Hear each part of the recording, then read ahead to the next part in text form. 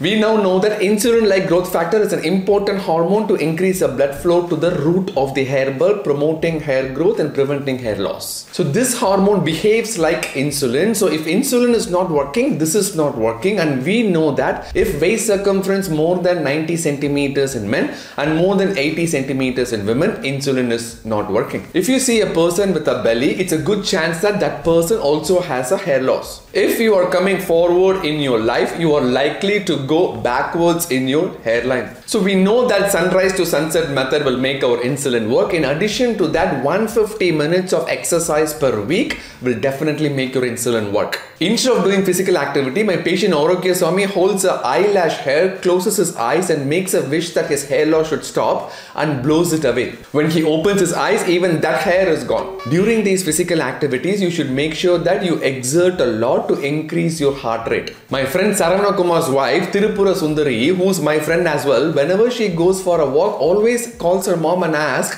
Masala vadaki evla ulundu podnum? Mudi, valanda madiri dhaan.